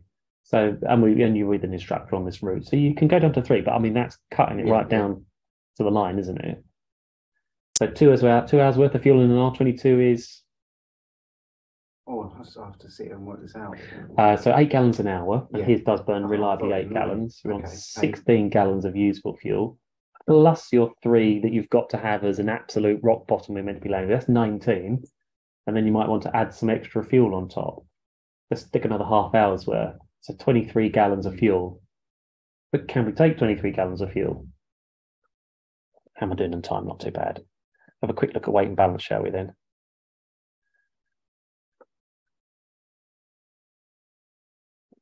Have a quick type that.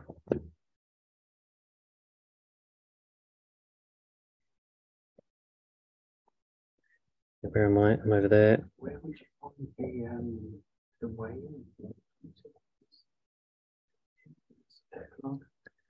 The basic campaign. Well, luckily enough, if you go into, oops, there it is. It will be programmed into this, but at some point in the course. we'll do Absolutely, that. yes. You need to Follow- double check that it is correct, that things haven't changed. and there's no- I think Right, every I way. just need to get everybody to follow us now. Oops. Thank you very much. So, Peter. not seeing this. Fine. Basically, Everybody still there online at the moment? You're following, okay? But what's also interesting is to see Yeah. Yep, all good. Hey, aircraft. That's really important. it's either really boring because nobody's saying anything, or it's very interesting because nobody's saying anything. Information, 'cause I No, wrote it. it's interesting, Paul. Good. hey, Okay. I wanna So we're now into the whole weight and balance of the helicopter. make a note. And we just picked on his for a minute because we picked on Ross as we often do. Because This is true. he's quite keen to say he's here and he's quite keen to answer things and whatnot. Right, so it's £885. And We're just looking in the tech, look, Yeah, getting good. the basic information. Yep. So, So here's making sure it does double match check. Look, that. 885, and it's basic longitudinal at the moment. CFG arm 103.54. That is correct. Cool, and therefore the moment should theoretically be correct as well if the spreadsheet's been configured correctly. So again, doesn't mean to say it will There's always be. a rounding error. Are those passenger and pilot weights correct? Absolutely. We'll get So to that. what I've done is here is any green box is something you need to alter.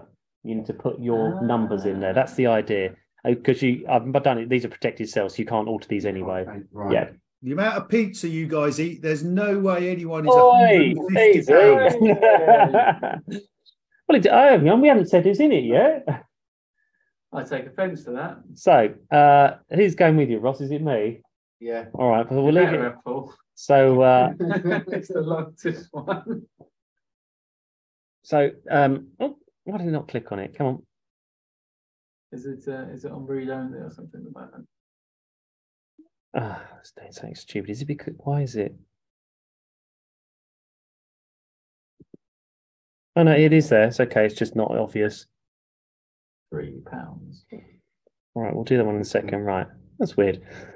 Okay, so naked in the morning in the bathroom. After I've had a wee and whatnot, I'm about 145, 6, 7 pounds, something like that. So shall I put that? No. Not unless you want me to come fly with you. Having not eaten anything, with no clothes on. No, I do draw the line. Okay, you know that's beyond the line of duty. That is right. So yeah, I'm gonna come with some clothes on. Okay, and I'm gonna have a coat with me. I'm gonna have my shoes with me, or I'm gonna have my lunch bag with me just in case. I always take some emergency food. It's always a good idea to fly with me. I've always got that, Always and have some, food. and some water, and yeah. Suddenly, I'm a little bit heavier than what I was in the morning, aren't I?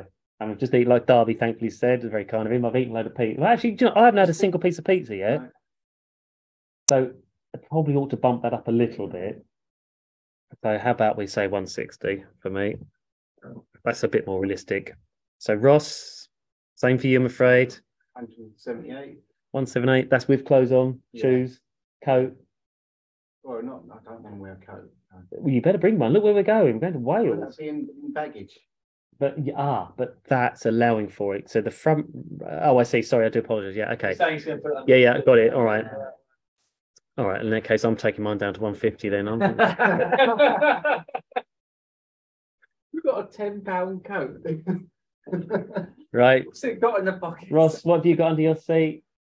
Coat. Coat. You've got to take your coat. I won't let you go without a I'm coat. going to need a litre bottle of water, just some snacks. So It's a freshwater lake. You don't need water. £5 in weight. £10, £5, Red 10. in the lake. It's fine. Yeah. Yeah, and you Yeah, got yeah, and you've got the cover under your side, so you better put 10 under your seat. And being American, this is all in pounds, by the way. Okay, and under my seat, yeah, I've probably got at least say 5. Mind you've got food with me, You've got the so oil and everything as well. yeah. Oh, blimey, I'm gonna have to say 10 under my seat. Okie dokie. And yes, we have got the doors on and the dual controls are in, otherwise I'm not getting in it. All right, so $8 an hour. That won't change anything. And oh dear, this is not looking good for full fuel. Poop. You skipped over it, but I know you just want to focus on that. Uh-huh. You have to program this to change the pressure altitude and No. temperature. No, because Okay. because of course that doesn't actually impact on anything to do with the weight, does it? No, but the performance and theoretically maybe this was just merely for when you do your hovering ground effect, nose ground effect. It just helps with working out density altitude. If I said that we were potentially going to fly at 2000. Night night, Daddy. No night, sweetheart. I I can't see you because we've minimised you on the screen. Hang on, you still there? No. There he is. Nice, Bastian. See you in the morning. He's tired. I'm just gonna have to minimise everybody again. And it is It's just there we are. the altitude calculator. Yeah. That's all it is. Interesting. Yeah, it's just on this. I thought I'll leave it on there. All right, Ross.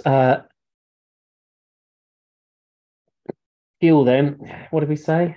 So we said 16. 22, wasn't it? 16 to use. 3 is the minimum. That's 19. We should ideally take another half house, another 4 in there. So 23 gallons of fuel. 23. Oh, it's already telling you, can't it? Yeah. Oh, wow. Oh. 22.5. You can have 22.8. Let's just keep changing the number until we get something that works. I didn't realise till recently it actually tells you, doesn't it, the allowed often. So you can have 22.8. Yeah. So remind you're going to burn one on start. So you can see we can't quite take exactly what we wanted to.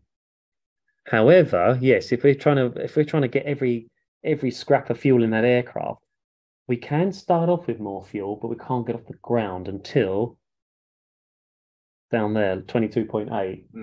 So we might think, right, well, it's going to take a gallon of fuel just to get it up and running, isn't it? Yeah.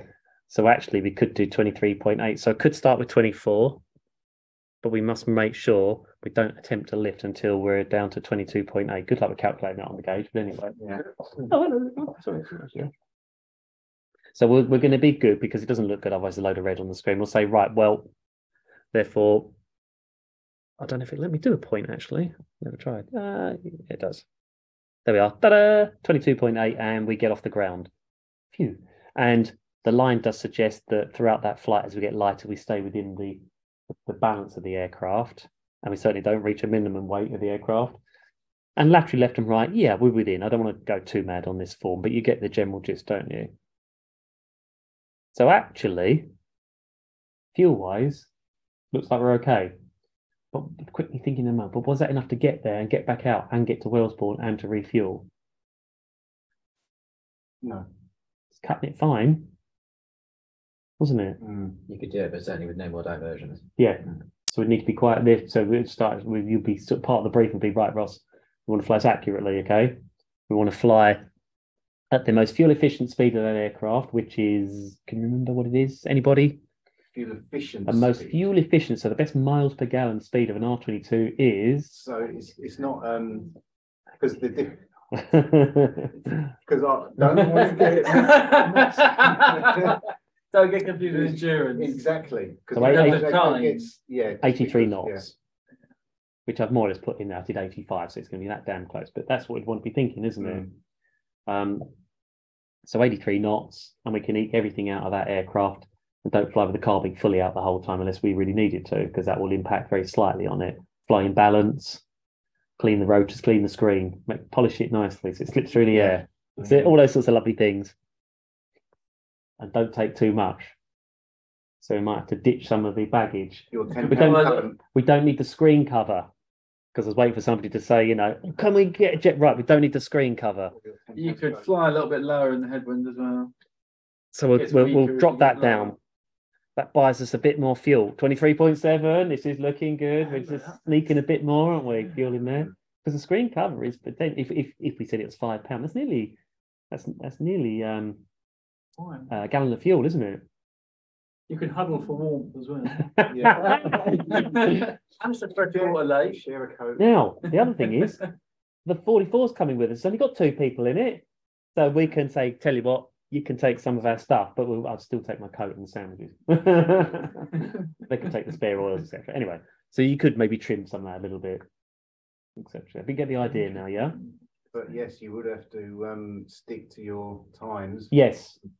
Very much so. Yeah, and not deviate. Yeah. So therefore, when we go back, we would want to put maybe times and therefore fuel amounts on the chart to say, right, at this point, we should have at least this much fuel to make this all work. If we've got more than that, that's great. But if we've got less than that, we're now already thinking, okay, well, we're now saying we might not have enough fuel to go there and come back out and go into our place to refuel. So we are now thinking about the stop for refuel on the way. We'll just have to take a hit on the time. There's fuel. So I was just showing. Yeah. That's a fuel circle. Everybody okay with the weight and balance? Because I'm just going to drop that screen now. That's what you should have. Yeah. Yeah, I guess so, right. So this when you I'll stop sharing that one for a minute. So I put what I use on that leg and what should still be in the tank. So yeah, I'm not going to mark it on the screen at the moment, but they're doing it on the chart. So they're now working out for each kind of maybe turning point or significant points along the way, how much fuel we really ought to have at that point, and no less than that to make this all work. Hence, as I said, if you've got more fuel, that's not a problem. But if you've got less fuel, we're going to have to stop somewhere, aren't we? Because it's going to become unsafe. But we can keep monitoring that as the flight goes. And the closer we get to the destination, we'll definitely tell. But we've got to work out where's the cutoff point. Well, Welsh Pool, like I say, is a nice, easy one.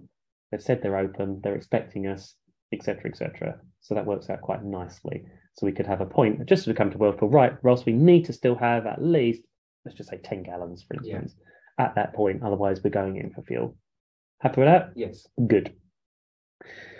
If we got more than enough fuel, so if it's in the 44 or the Cadbury, it's not quite so critical. We'd still monitor fuel burn in the flight, but we wouldn't have to necessarily mark it on the chart because you've got more than enough. It's got enough to actually fly all the way back to Elstree if we want it. So we can be far more relaxed about it. But we're playing with the 22 and we're cutting it a little bit on the finer line, aren't we? Because it wouldn't matter if you drop 5 knots in the 44. No, exactly. Yeah, that's it. But we'd also wouldn't want to be chivied along. Let's fly a bit faster because it burns more fuel now. So we want to stick to our guns and fly, pretty much that. Let's just say that 85 knots or 83 knots if you really want to do it. Good. Okay, so that's all working out quite nicely. So what's going to come next then? What's next?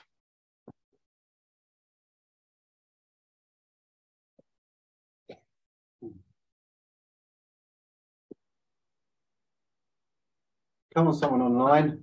Yeah, come on, you onliners. Help me out. Paul's picking on me. So what else should we look at? Have you got to look at because you're going up into some high terrain there? Yep. Your performance for your landing and your approach. Yes, good. So we'd now need to look at if we now know the elevation of the site, and how we're going to find out the elevation of the site of Lake Vyrnwy.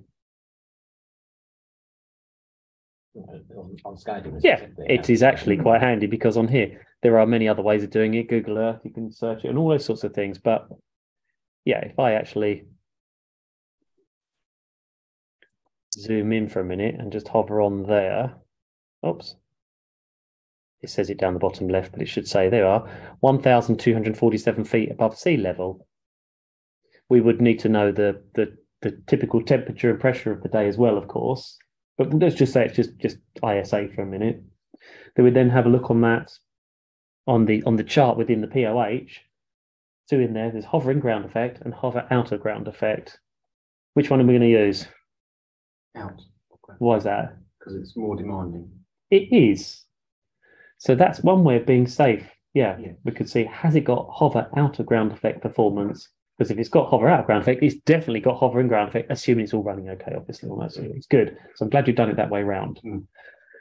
And now bearing in mind how kind of, we're not going to be low on fuel, but we're going to be quite light actually. We're going to be right down to maybe only 10 gallons of fuel, just an example kind of thing, or less than a smidgen less than that. So yeah, and we would now look at our weight and balance to work out exactly how heavy the helicopter is. We'd then look at those performance charts, and we can see that it should have hover out ground effect. That's good news for us, because when we look at the site, we suddenly are going to realise, it's definitely going to need a fair bit of performance to get in there, and we've still got to think about getting out as well. Obviously, we still haven't discussed the route back, etc. How do we determine hover out of ground effect performance? You look at the weight of the helicopter, Jonathan. So we'd work out how much fuel we're going to have when we get there.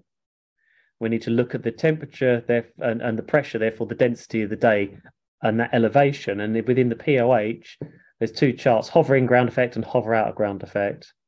Right. And you'd look across there and you'd work out what you can actually achieve. And let's just say it might say, for instance, we can achieve hover out of ground effect at 2,000 feet. And therefore, we've got a little surplus there of 700 odd feet, haven't we?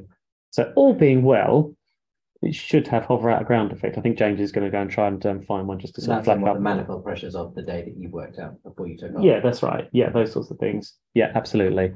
So all being well, we've got a little bit of margin in there. Okay. So yeah, probably somewhere along the lines, we've still got some of the major things is we need to look and see if we can actually even land there, don't we? Does that fall within flight performance and planning? Yeah, absolutely. It's something we need to look at before we go. But might fall, as far as questions are concerned, within the operational procedures exam, possibly in human performance limitations exam.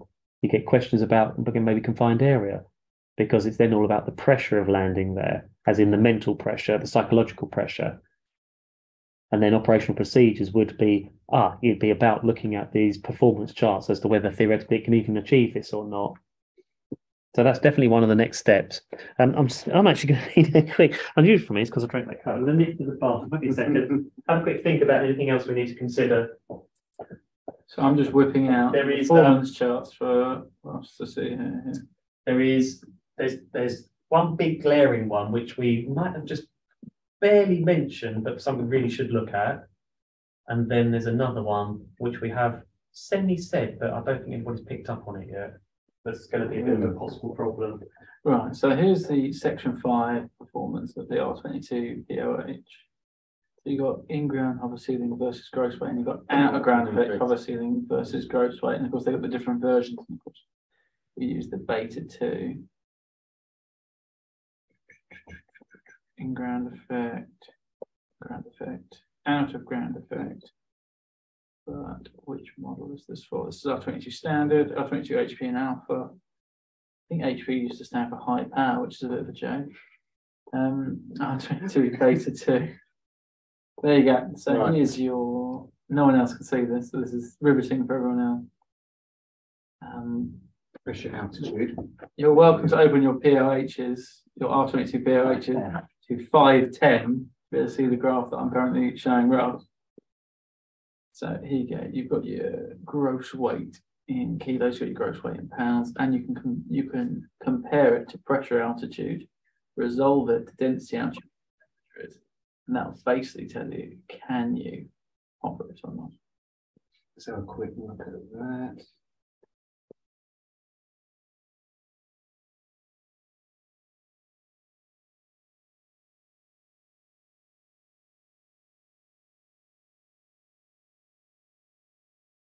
Have a bit more because so say we got a Pressure altitude, it goes up really, really high, doesn't it? So what they're saying essentially is, let's say there, isn't it? That's it now. Let's say we've got a gross weight of 1,300 pounds. Yeah. Okay. And an outside air temperature of 10 degrees where we're going to. Then theoretically we can hover that. My understanding of this, out of ground effect at like 8,000 feet, pressure altitude. Or you can look at it the other way. You can look at your pressure altitude first, resolve it with the temperature, and then look down and see at the highest gross weight that you can hover. So you see you're comparing one. I think if you look on that on the screen at the moment, the weight and balance says that you're taking off at 1,442 pounds. So you we need to know what we're going to land at, because at the moment 1,400's off the out of ground effect chart, isn't it, on the right? Yeah, but that's for, I mean, you can't even use 1,400 in the R22 because he's got the Cadbury selected at the moment, which of course can be heavier. But yes, you're right. You need to figure out what weight you're going to arrive at, or you can take it the other way. You can figure out what the pressure, altitude, and then the temperature is. And then you can reduce that down to the weight that you can have and still have out of ground effect hover performance. So you can take it either way. You can go via your weight up to temperature, figure out the pressure altitude you can have, or figure out the pressure altitude, density, and figure out the weight you can have. You can use one to resolve the other axes. Yes. That makes sense. I agree with you. Thank you.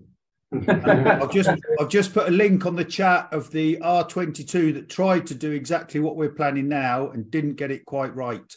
Yep. Yeah, I nearly bought that one. That's a funny story that involved. Is that what you're talking about next? Yeah, there's a few things I'm going to cover. I'm going to run out of time, so I'm just trying to decide which to. I'm going to leave the examining the site in just for a moment because it's a confined area sort of discussion. Yeah, we might make a separate ground score entirely on confined areas because it's quite a big topic and a really interesting one of how we're getting in and out of places. So we'll just come back to that second. Right. So the two biggie things that we kind of haven't really mentioned or looked at properly are NOTAMs. Well, we've mentioned it. We sort of just detail. Yeah, that's right. We just sort of loosely mentioned it, but we really do need to check if there are any NOTAMs that are affecting us. And of course, you should now go to the NATS website and create this route on the NATS website and read them all off. However, there are many applications that can also kind of assist with that. And we'll just use this one for a moment just to see if it did flag anything up. And we can see them over here. So again, I'm just going to double check. I can change the helicopter, but it's not going to make any difference, to be quite honest, because I'm not using the weight and balance of the aircraft on Sky. So it matters not. All that really matters in here is the fact that what I'm saying, and I've just blanketed the route for a minute, 2,100, what I'm going to fly at, speed-wise, and when we're going, and it will work out all these things down here. It really won't matter if it's an R22 or 44 down there. It's irrelevant. So I know I've got a different helicopter selected right now. About the NOTAMs, and we can see there's some Elstree here about taxiways being closed. And I'm not going to scroll for every single one, but one way or another, we need to check that there aren't any NOTAMs that are going to affect the route, aren't they? Of course, which is why it's really important, amongst other things, to make sure you put the right date and time in there. But it's only going to check, really, it's not going to check the whole of tomorrow, because I've not asked it to do that. I've asked it to check at the time we're departing and for the length of time we're flying. So it won't necessarily flag up a NOTAM that's going to pop up tomorrow afternoon on the way back. Fallen foul of that before, as such. Got to watch out. Okay, so let's just pretend I didn't spot any on the chart. That we whizzed through all these lovely NOTAMs, including don't fly over the Ukraine at the moment because you might get shot down. That there doesn't appear to be anything that affects us, okay? So I guess we'd better start thinking about the route back, hadn't we? And I'll tell you, we'll just take the same route back to make life easy. So I'm just going to reverse the route, change the time, and we're going to come back at, say, we're going to depart there at 4 o'clock. So 1500 UTC.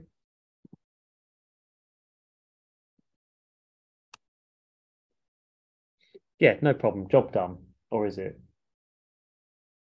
There's some. You have to look through everything again. Yeah, that's right. So you've got to go back through the NOTAMs, making sure there's nothing in there that's going to affect us.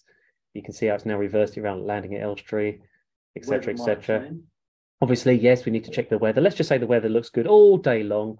There doesn't appear now to be any NOTAMs, so we've covered that base. I know I'm skipping through this, but because I'm rapidly running out of time. But you get the idea. Don't forget to check the route back. But it's something we've overlooked. What are these little blue lines? That's wind direction. And what direction are they pointing from and to? Oh, it's going to take longer. Yes. Look at the top right-hand corner. 1 hour and 42. Now, if we were scraping the barrel getting up there, we are definitely going to need fuel on the way back. Now, yeah, I know. We said we're going to stop off at Wellspool to get fuel. Like that, for instance. Only very short. Yeah, it's only trimmed it by 11 minutes. So it's close, but you can imagine if the wind was stronger. Now, the forecast of the wind is very, very light, isn't it? But you can imagine if that wind, 8.9 knots just for there, for instance, if that was a 20-knot wind, there's no way we're probably going to get back. We're going to have to do. We're going to have to. We're going to have to do another. We're going to have to do another refuel, aren't we?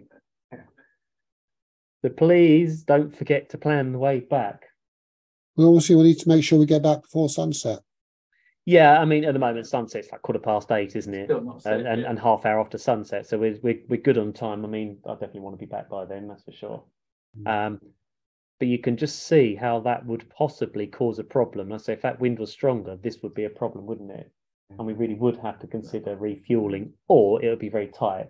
So we'd go through that whole process again. Well, we're going to go to Wellspool. We're going to fill up with as much fuel as we possibly can, 24 gallons, etc., and off we go.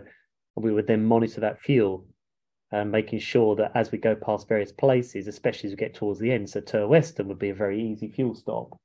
So let's work out how much we should have there to make it back home. Otherwise we stop. We're nipping in for fuel. So therefore, we've got to call them, check they're open. Look, we're planning on doing this tomorrow. Might have to stop on the way back for fuel. They said, "Oh yeah, what sort of time?" "Oh, about 6 o'clock." "Oh well, we might not be here." "Oh God, so we're now modifying the." Yeah, so there's all those things to go through, isn't there? So that we don't end up getting stuck somewhere. So I don't want to get stuck. I don't have to abandon the helicopter in a field somewhere. And actually, we've got on the way back, we've got Western, which is a very easy fuel stop, and Halton. They've actually flown to Halton, but They don't like it. no, I was going to say I bet they're not overly keen. And there is Wickham over there, but I mean, if you can make Wickham, the chances are you can probably make Elstree. So you can see that to a degree, Western's possibly one of our last sort of easy fuel stops. So I would definitely work out that fuel at that point if we're going to have enough to safely get back okay. And if we haven't, well, we could trim that route very slightly and just cut through, but it wouldn't buy us an awful lot of time. So 1 hour 43, I just want you to see that if I just remove that turning point, it's trimmed it by 2 minutes. That's all it's bought. And you probably have to, that holding time, maybe. And then suddenly, that's right. Suddenly they can't get you through. You're going to have to hold, and bam, it's blown it out of the water. So although they looked like that was going to really save time, actually that just trimmed it by 2 minutes. And that's cutting it a bit too fine. If we thought that was, yes, yeah, that's cutting it really fine, isn't it? If that's what we're right down to. Yeah. Luckily, that bit is very close to another corridor, so it shouldn't gain anything. Okay, let's say I'm going to stop it there because I want to. I'm going to leave confined area as a whole ground score. I think which would be a really cool one to go through, so we can really spend some time looking at a site. Maybe we'll go back to Lake Vyrnwy and have a look at about landing there, and then we can look at those performance charts, etc. So, anybody got any questions or anything we've sort of looked at and discussed tonight? Yeah, Paul, I think it's important that last, when you just talked about the fuel and possibly using to Western, that I think that emphasises why, even though the CA are now pushing a lot towards using GPS, basically because it's stopping airspace infringements, having things like your fuel circles drawn on a chart as well. Yeah, absolutely. Yeah. Yeah, like I said, if you've got a surplus, if you're in an aircraft that's got surplus fuel, it's not too much of a worry. But you still want to think about, don't you, that point of not no return, but where if you go past this point and you've got less fuel, it's going to be a problem. You're going to end up in a field somewhere, stuck for fuel, or worse still, you'll try and push your luck and push on and run out of fuel in the air, which is obviously very undesirable. So yeah, we mustn't be too heavily reliant upon all these automated systems that assist us, etc. We've still got to have a good understanding of the basics behind it, so that we can make the judgment call rather than letting a program make the judgment for us. Is it easier to write like your frequencies on your kneeboard or on the chart as you? So Ross, I don't know if you can hear what Ross had just said. I was always taught to kind of double up the information, because if one source of information gets obscured, like a detail that you've written in the chart is rubbed off, you want it on your leg. And if somehow you manage to get your map goes out the window. Your map goes out the window. Yeah, no, it's not good. Your kneeboard goes out the window. If you go for a little bit of rain, the door leaks and drips onto your kneeboard and makes your pen all suddenly blur and smudge, and you can't read what it says. Where else have we got that information? So ideally, you should double up a lot on the information. Hence, have it on your kneeboard and without cluttering your chart, maybe have a reasonable amount on your chart, things that are going to be important to you. Okay. And that way you've got 2 lots of information to be on the safe side. Good. I just need to remind everybody that the next ground score, so not next week, but in 2 weeks' time, we've got another one of our wonderful radio telephony, our RT masterclasses, and Amanda Rhodes, who does Luton, VFR traffic and all the rest of it. She's joining us, as she has done before, which will be amazing, and to talk to you and answer lots of questions that you have. So don't forget about that one. That's in 2 weeks' time. Yes, 2 weeks' time. Yay! RT. You got it. Let's put that in. I'll put that in. Okay, well, look, thanks everybody for joining us. I hope you've got something from It's one of my favourites going through. I love flight performance and planning, especially when we actually starting to plan routes, etc. Because that's the real exciting bit, and realizing what we can do and working out the route you want to take, and for different reasons rather than just purely a straight line. Yeah, there's all that. Yeah, there is, but that the more you play around with this, which again is why something like a Sky Demon is really good, because you can just muck around with it very quickly, alter routes and play with it, and start to get a good feel. Because you suddenly start to get a bit of a feel. We can just, James is the same. And Peter now has got lots of experience. You can almost look at a chart and almost kind of work out roughly where you can go straight away without refueling because of the weight configuration. Even if we haven't calculated it yet, we've just got a bit of a feel for it. We just have to do the calculations. But we might think, yeah, we're in this helicopter and we've got a fairly light person. It's only the two of us, tailwind, headwinds, blah, blah, blah. And you already get a bit of a feel. So it does make the process a little easier rather than doing it completely blind and raw and having to go through it step by step. You do look at that kind of just overview first. Oh, you sort of maybe go around this way because we want to end up here. Then you start looking a bit more at the detail, working it all out. It'd be an interesting exercise to put a range ring on the chart. Yeah, exactly. Yeah, that's a very interesting exercise for somebody who wanted to grow that ability in themselves. Yeah, James was just saying about a range ring. Well, I've done that before just simply because the weather's not very nice where we want to go, and you can start to roll roughly. This is it. This is the circle. This is roughly how far you can get. Yeah. Don't forget though, watch out for headwinds and tailwinds. Details. Yes. So don't go right on the edge of the tailwind will carry you right away over here, but you've still got to get back, haven't you? Yeah. So think about that. But that's all right. We've got fuel stops, but have we got the time for the fuel? Is it open? And you suddenly get through that whole process again, don't you? And look at it all. Cool. Brilliant. No worries. Well, have a lovely evening, everybody, and we'll see you all in a couple of weeks' time. Yes, Thanks very much, Thank you. everyone. Thank you. Cheers. Ta-ra. Good.